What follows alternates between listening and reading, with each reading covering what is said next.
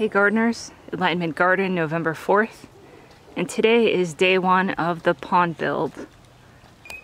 If you're new to this channel, I'm out in the Phoenix, Arizona area, Garden Zone 9B.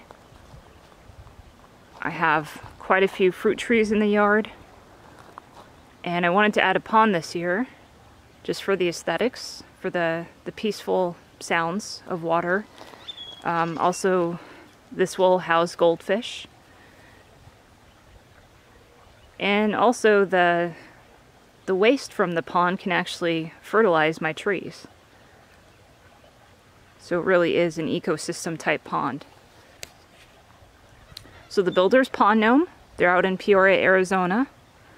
Luckily a person fell out, and so my construction date moved up to this week. So I'll just point out the logistics here.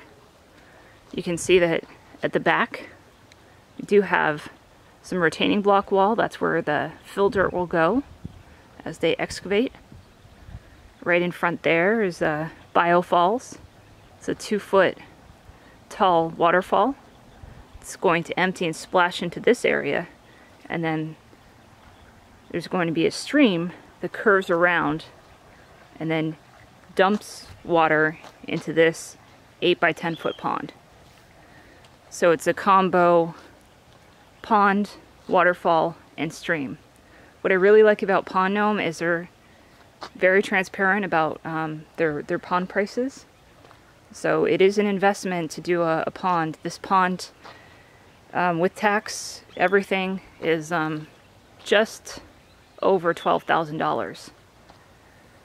So it is not a cheap thing, but it is very labor intensive, not just the excavation that they have to do. Here you can see their excavator that they're using, but all of the boulder work that needs to happen to rock this out properly.